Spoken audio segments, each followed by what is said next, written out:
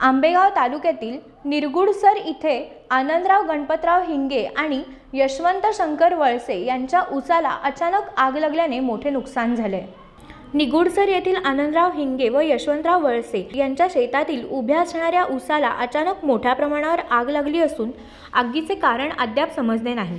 मात्र वसंत हिंगे, बाळासाहेब नवले, संतोष हिंगे, भाऊसाहेब वळसे पाटील, रोहितदास वळसे, संतोष वळसे, गणेश वळसे यांनी मोठ्या शर्तीने आग विझवण्याचा प्रयत्न करून देखील आग आटोक्यात आली नाही। आनंदराव हिंगे यांचा 62 गुंठे ऊस होता, यशवंत वळसे यांचा 30 गुंठे ऊस होता।